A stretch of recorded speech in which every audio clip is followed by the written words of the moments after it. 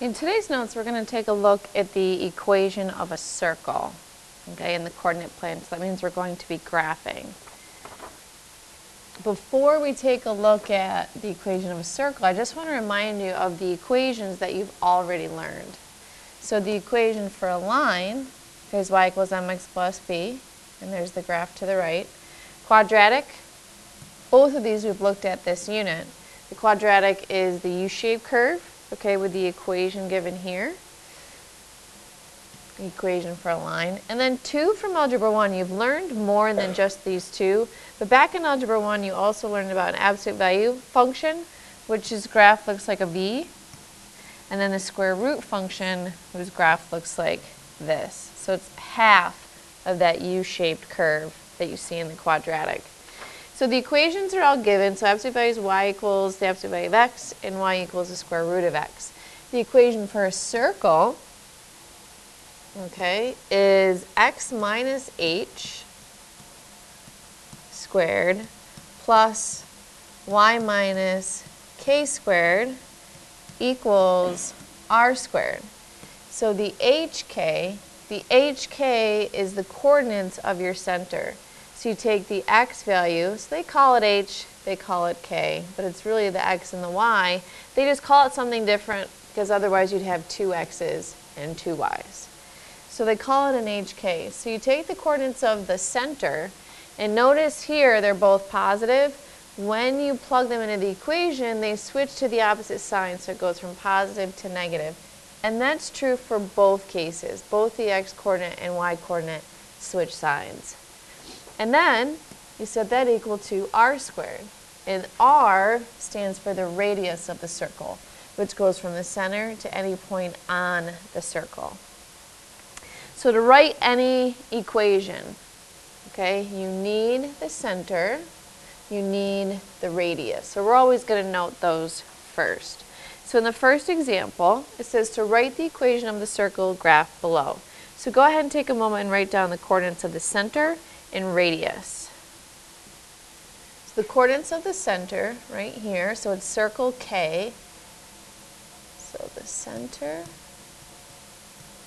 is point left 1, down 1. So the center is -1, -1. And then the radius, so you have to count the squares. You can count horizontally or vertically, okay? Any distance, up, down, left, or right, is all going to be the same because the radius is the same distance. Counting right is going to be 3 boxes. So we have a radius of 3. Now plugging them back into the equation, okay? So here's the h, here's the k. As I mentioned before, as we plug it in, it's going to be opposite.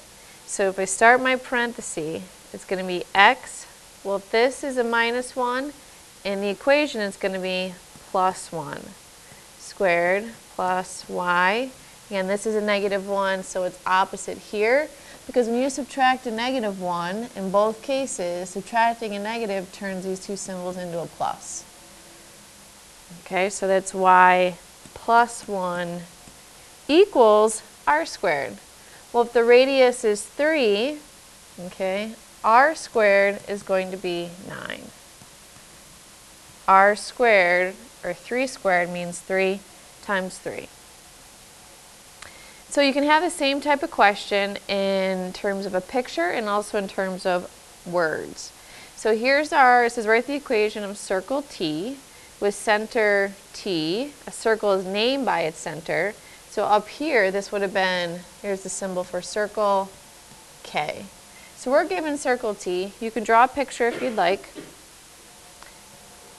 In this unit too, I like to use the compass, but you don't have to. So we have a circle T whose coordinates are 1, -8, and the radius is 7. So you can set up your parentheses, x. Now if this is a positive one, it's going to be opposite in the equation, so it's -1 squared plus y. Now if that's a -8 in the equation, it's plus. So it's +8, and that equals radius squared, and 7 squared is 49. So we can make a note here. R squared equals 7 squared, which equals 49. So in the last one on the front, it says, which is an equation of the circle whose center is 2, -3. Now we know in the circle, these should be opposite signs. So I should see a -2 and a +3. So that means I can go to choice 1 and 2 because they both have the same sign for the center. And we know they're supposed to have opposite. So we're down to 3 and 4, and then it's equal to r squared. Well, radius squared, 5 squared, is 25, so the correct answer is going to be choice 4. Number 5 says to graph the equation. So when we graph, just like we write the equation, we need to know the center and the radius. So in number 5, given the equation, we can look here for the center. So the center is going to be the point, if that's a +1, -1, +3, -3. And remember, this is in the equation, r squared. So what number squared equals 16? We'll solve for r by doing the opposite of squaring, which is taking the square root to get that to cancel. And the square root of 16 is 4. So plotting the center of -1, -3, right here. And then we have a radius of 4. So you count right 4, 1, 2, 3, 4, left 1, 2, 3, 4. I'm sorry, it's down 4, left 4, 1, 2, 3, 4, and up 1, 2, 3, 4. So I will get out the compass just to show you that when you open up the compass to your given radius, it should go through all 3 points if you've plotted those 4 points for the radius correctly. So as I draw, I have a nice, perfect circle. Okay? If you don't have a compass, just do your best to draw a circle. I always start by kind of making the curve all the way around. That's not too bad. So you can use a compass if you want, or you can just simply sketch it in. But I don't want to see a diamond. Okay? And the last one, find the center and the radius of the circle whose equation is this.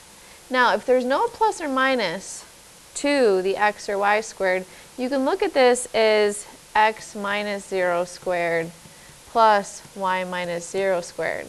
X minus 0 simply just is x squared, and y minus 0 is simply y squared. So our center is 0, 0. So anytime it starts x squared plus y squared, your center is going to be right at the origin. And remember, it's equal to r squared. So what number squared is 36? So it's going to be 6 squared is 36. So your radius is 6.